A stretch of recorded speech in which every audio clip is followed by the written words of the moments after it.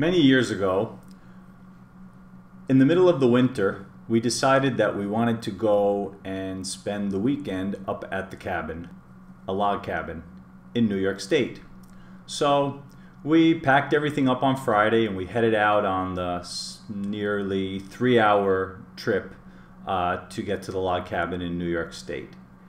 And when we got there, it was snowing and there was a lot of snow on the ground. We normally don't go up there in the winter, we normally go in the summer.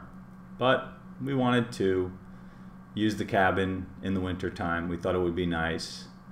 And the problem is when we got there, we couldn't park our car close to the cabin because the road, the last quarter mile of the road is kind of difficult and icy.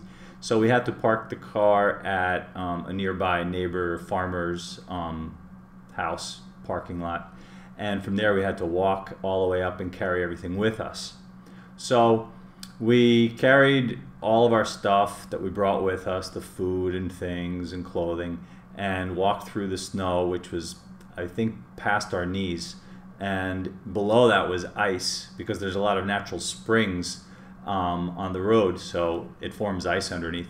But we finally got to the cabin, and it was freezing cold, of course, because we don't stay in it year-round. And we heated it up and got it ready, and it took a while, but we generally had a good time there. It's a really nice place, and now I'm going to tell that story more slowly.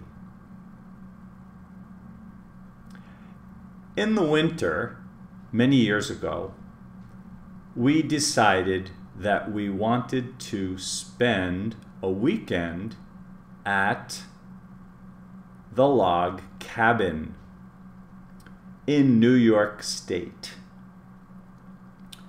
So we packed our things, we packed our bags and got some food, and we put them in the car and headed out for the 3-hour trip up to New York State to the log cabin.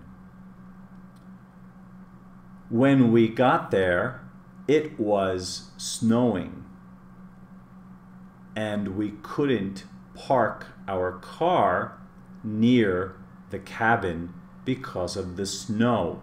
It was blocking the road. So we had to walk through the snow with our things in our hands, our food and clothing for the weekend. It was kind of difficult because the snow came up past our knees and there was ice underneath the snow. So we walked through the snow and we got to the cabin. We arrived at the cabin and it was cold, of course, because we don't stay there during the whole year. We don't stay there all year round, and the cabin was cold. But we turned on the heat and the cabin started to warm up and we had a really good weekend there.